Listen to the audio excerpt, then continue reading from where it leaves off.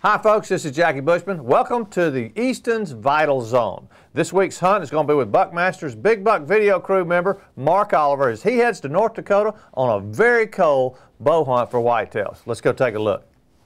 There's a good buck right there. This hunt happens pretty quick. There's a buck that comes right under their stand and they had to get ready pretty doggone fast. This deer goes out there and stops. Mark's trying to get his bow back. It's extremely cold, and when he gets it back, the deer kind of scoots a little bit, a couple of steps up. They have to grunt at him a couple of times to get him to stop again. As you can see the red pin right there, folks, that's where you want to aim on a whitetail. You always want to aim on the lower 1/3 of the buck.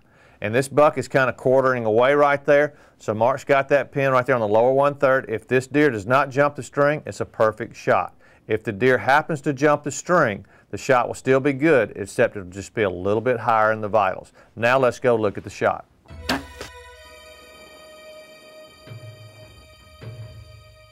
As you can tell right there, folks, that action happened pretty quick right there. They got that buck stopped finally. Mark made a good shot on him, but let's do this. Let's go back and put it in slow motion and see exactly where the arrow hit. All right, folks, you can see the arrow coming in from the left side of the screen right there. You can see the angle that Mark's shooting at. You see the red dot? That's exactly where the arrow hits the whitetail. Now, that's the special reason that I was telling you, aim at the lower 1/3 of the whitetail. You can see how far this buck drops down after the arrow is let go. All right, folks, let's head to the Easton 3D Vital Zone and see exactly where this arrow goes through the vitals.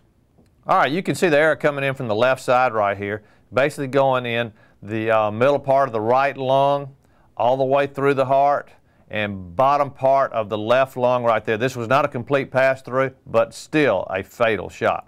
All right, folks, another great buck of the Easton Vital Zone. Mark and them did their cutaways. They knew it was a good shot. They waited about 30-35 minutes, trailed that deer, found him within 50 yards. Now, a few tips I want to give you on that hunt is, Mark and them were hunting in extreme cold weather. I'm talking about 0 to 15 degrees is the highs. He brought his bow weight down at least 5 to 7 pounds. When you're hunting in extreme cold weather, you got to bring that bow weight down, or that buck of a lifetime will be out there and you actually physically cannot pull that bow back. So they did that. The other thing was that deer got on him pretty quick, going away from Mark. That's it's a tough shot, but he put his pin in the lower 1/3 of that whitetail. And if he wouldn't have done that, he might have missed the deer, because that deer definitely jumped the string and dropped a good bit. But they made a good shot right there, and that's what it's all about. There's a few tips, and there's another buck of the Easton Vital Zone.